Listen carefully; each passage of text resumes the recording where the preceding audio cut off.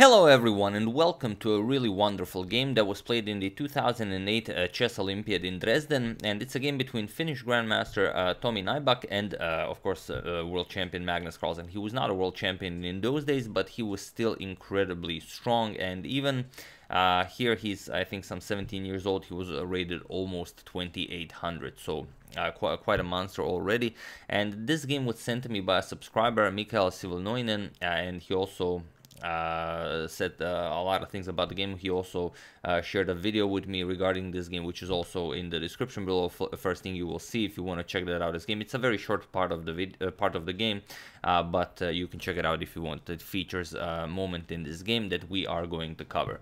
But that being said, let's check out this game, as it's just wonderful. And Finland was losing the match to Norway, and Nyback needed a victory here against Magnus, and also on the other board they also needed a win. So let's see what happened here. So Nyback with the white pieces opened with knight to f3. He went for the Radić opening, and Magnus replied with knight to f6. We have c4, e6, knight to c3, and now d5, striking in the center. We have d4, so transposing from the English to the Queen's Gambit declined, and now bishop to e7. Black is ready to castle. We have bishop to f4 by Nyback, and now Magnus castles. We have e3, now preparing to develop the light square bishop, and knight b to d7. So this is all very standard stuff. The Harrwitz defense of the Queen's Gambit declined, and here c5 by white. This seemingly anti-positional move is basically the strongest move in the position, because nowadays the word anti-positional in chess means that the engines say it's the best move, so we can no longer say such things as anti-positional. If the engines say it's okay, it's okay, and here it is still considered the best move. So c5, and black will now try to undermine this pawn with moves like b6, and if defended with b4, then a5, which is something that is seen very often when white grabs more space like this on the queen side with c5. So c6 first, and now bishop to d3. White continues development, is ready to castle, and now b6. We start undermining the pawn, as white is no longer fighting for the center here, and we wanna just capture here, and then after captures win the pawn. So white defends this. We have b4, and Magnus further tries to undermine the pawn structure with a5, and here we have a3, again just defending the pawn structure, and now bishop to a6. And interestingly, when was that, in 2014, in the rematch in the World Chess Championship match between Carlsen and Anand, where Carlsen was defending the title, this position also occurred, and in that position Anand captured the bishop on a6 and won the game against Magnus. But here we have just castles in this position, but the position has been reached many times. Aside from this game, also, like I said, was played in the game Anand versus Carlsen in 2014. It was played in Mailbox versus Aronyan. Aronyan also had this position against Adams. Grishuk had it against Nakamura. Kramnik had it against Van Gaal. So it's a position that occurred quite a lot in top tier games and in those lower rated as well. So here, like I said, we have castles, and now queen to c8. We have queen to c2, white continues development, connects to the rooks, now also puts pressure on that h7 pawn. So here black captures. We have bishop captures, queen captures, and now Magnus played this knight to h5 move, and it is only as of this position from move 13 that this position has never been reached again. So let's see how Nyback deals with this. He goes bishop to e5, which makes sense, because it also comes with a trick. So what do you play here? If you go for this knight captures and knight captures, then this knight is just a monster, and there's really no good way to get rid of it. And it kind of seems like you can play f6, but by playing f6 you actually block your own knight from coming back into the game. So here white can just grab a pawn. Knight captures, and after queen captures g4, win the knight, you won a pawn. And okay, you weaken your king's position a little bit, but it's not like you're under attack or anything. This is perfectly fine for white. So bishop to e5, somewhat a tricky move. So Magnus just continues developing. He plays queen to b7, and now rook f to c1, as the c file might open up. So you want to have the rook ready here to put some pressure along the c file. Black does the same, rook f to c8, and now h3, also freeing the h2 square for the bishop if if it will be needed. So here Magnus finally eliminates this bishop. We have knight captures on e5, knight captures on e5, and now Magnus closes the position with b5, and now he probably wants to capture on b4, maybe trade off the rooks here along the a file, trade the other rook as well, and so on. So here we have rook c to b1, and here Magnus played queen to c7. Here you could also go for captures and captures, and then, for example, rook captures on a1, rook captures on a1, but the problem is after rook to a8, you would get rook captures on a8, queen captures on a8, and now this knight captures on b5. That's the problem if you just continue with this seemingly good plan. The problem is this piece sacrifice, captures, and then white gets two connected pass pawns for a knight, which is a sacrifice that often occurs when white goes for this c5 structure, which is incredibly difficult to defend off for black, as you see.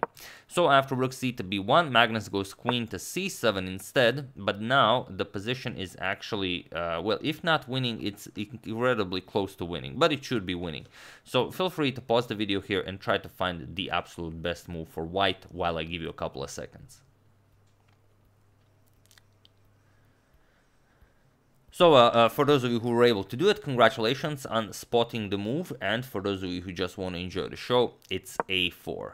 Put additional pressure on this b5 pawn, and now you will see that black has very little replies. So of course this is the threat. There's a triple attack on this pawn here, and if you go for something like b captures on a4, then you get rook captures on a4. If a captures, then rook a captures, and it seems like you've traded off everything, but white's position is incredible here. He has rooks doubled on the b file. He can go rook to b7, he can go rook to b6, put pressure on this pawn, and this is just an overwhelming position for white. And of course you cannot trade off the rooks along the b file, because here white just trades, captures, and you are losing the c6 pawn. This comes with an attack on the bishop and the queen.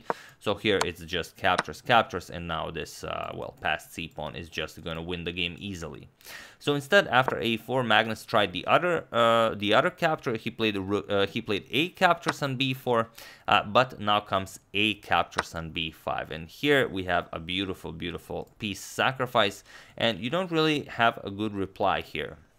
You kind of have to capture the knight, or otherwise it's not gonna yeah, you haven't really gained anything. If you just wait, white will play b6 and get a beautiful pass pawn. And if you go for something like captures here and try to completely ignore this, then you can either just first trade on a8, or you can go knight captures on b5. It doesn't really matter. After queen to b7, you're gonna play rook captures on a8, and after rook captures, you're gonna play rook captures on b4, and it's pretty much the same. You get another amazing pass pawn here, and it's well, it's if not winning, it's incredibly close to winning. But in a practical game, black definitely will not be able to hold this. So instead, after a captures on b5, Magnus accepted the challenge. He played b captures on c3. He grabbed the piece with the idea of giving back the piece very quickly with bishop captures on c5. So here we have knight captures on c6. b6 is also an idea, just creating a pass pawn, but why not first eliminate the c6 pawn, and now you have two connected pass pawns, which is you know, two connected pass pawns, so ready to go on the 6th rank, definitely worth a piece. So knight back to f6, Magnus tries to activate this knight, and now queen captures on c3. We have bishop back to f8. So white never has this capture to come with check. Then you can start pushing those pass pawns, and here we just have rook captures on a8, rook captures, and rook to a1. Now trying to trade off all of the remaining rooks. If captures and captures, then it's just too easy to play this with white. You're just going to bring the queen up the board and start pushing that pass pawn to victory. So instead, Magnus goes for something else. He plays knight to e4. He puts pressure on the queen, and now the queen still has to remain defending the rook on a1. So queen to b2, keeping an eye on that rook on a1, and now Magnus moves the rook away from the a file. He simply cannot afford a trade here. He goes back, rook to e8.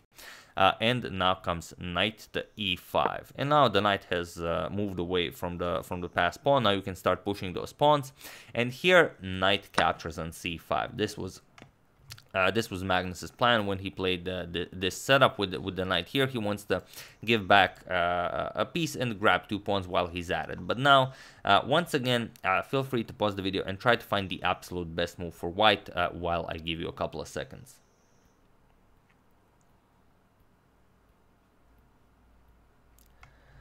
So for those of you who were able to do it, congratulations on not grabbing the knight right away. And for those of you who just want to enjoy the show, yes, it is b6. And this is incredibly important because now the queen has to go somewhere. And where do you put the queen? In the game, queen to b7 was played, but there really aren't any better squares because now what white plays is not d captures on c5, but rather queen to b5, because the rook on e8 is undefended. That was the whole point. And now when the rook moves, you are going to capture on c5, and then you will again have 2 connected pass pawns, and the queen will be guarding this pawn, so the bishop cannot recapture. So that's the stuff. So here, rook to a8, now threatening to capture the rook on a1, but Nyback just trades here with captures, and now d captures on c5. Captures, and now d captures on c5. We have queen to a1 with check, king to h2, and now Magnus wins back this knight. So queen captures on e5 with check. So Magnus is now up a piece, but those 2 connected pass pawns are just incredible.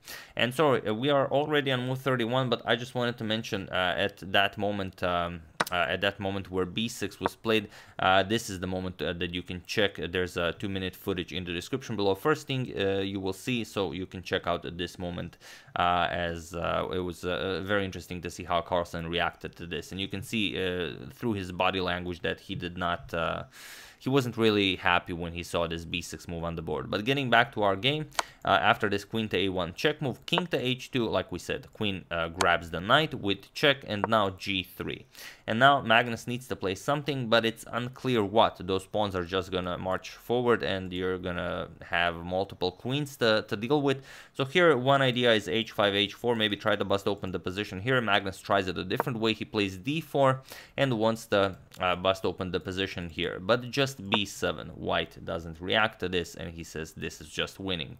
So queen to f5, trying to get some sort of a perpetual here with queen captures on f2, but Nyback just goes back. Queen to b2, defends the pawn. We have captures on e3 by Magnus, f captures on e3, and now queen captures on c5. There was nothing better. Now Nyback brings a second queen into the game, and now the game can easily be resigned. Magnus played queen captures on e3, and now just queen to c7. Consolidating, we have h6 by Magnus, getting rid of some back rank weaknesses, and now we have queen b to c2. We have queen to d4, and now we have queen 7 to c4, offering a queen trade. And it was in this position on move 39 that Magnus Carlsen resigned the game, and Tomi Nyback played this remarkable game where he defeated an almost 2800 rated Magnus Carlsen. And it was a pretty good deal for Finland, as the final score between Finland and Norway in this 2008 Dresden Olympiad ended 2-2. So it was a draw. So really awesome stuff. And as my subscriber suggested when he emailed me, Tomi Nyback, as he is a Finnish grandmaster and he's an incredibly strong grandmaster, but it doesn't appear that he's playing chess any longer. He has a positive score against Magnus Carlsen, but I don't think he has any games played after 2019. I think he shifted to poker, and I wasn't really able to find any more info, but it seems that he completely shifted his attention towards poker. I apologize if I'm wrong, but it does appear to be so. But yeah, this remarkable game remains, and I'm very happy that you've sent it to me. So there you have it. Always important to use that hashtag suggestion, because even if I don't see it now, I will always go to my channel, then I'll write a hashtag suggestion in the search bar. Also, I'm using hashtag suggestion on my emails, on wherever I can. So keep using it, and we will always be able to find nice games like this one. So yeah, that's the game. Hope you guys enjoyed it. I don't know if I mentioned this, but Mikhail also chose the title of this video, Carlsen's Finnish Nightmare, so I hope you enjoyed that as well. I would like to thank John Austin, Eric Berman, Edmund Freeman, Niels Gorder, and Narendra Adala for a contribution to my channel. Thank you a lot, I really appreciate it. As usual, you can check 2 of my previous videos here. Thank you all for watching, and I will see you soon, continuing the coverage of the Morphy saga, checking up on your wonderful suggestions, and whatever else happens in the chess world. So thank you all, I will see you soon, and have an excellent rest of your day.